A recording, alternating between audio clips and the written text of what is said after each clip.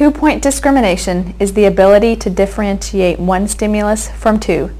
A lesion in the parietal cortex may impair normal two-point discrimination. The fingertips can detect the presence of two stimuli when they are only 2 millimeters apart. The palms can detect two stimuli 8 to 12 millimeters apart. Two-point discrimination should be tested on both sides of the body for comparison.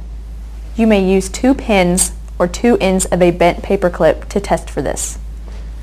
Okay, Tom, if you could turn your hands over for me and close your eyes. Okay.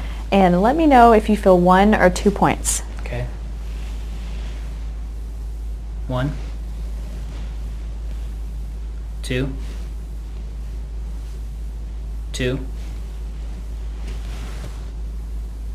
1, 2, 2.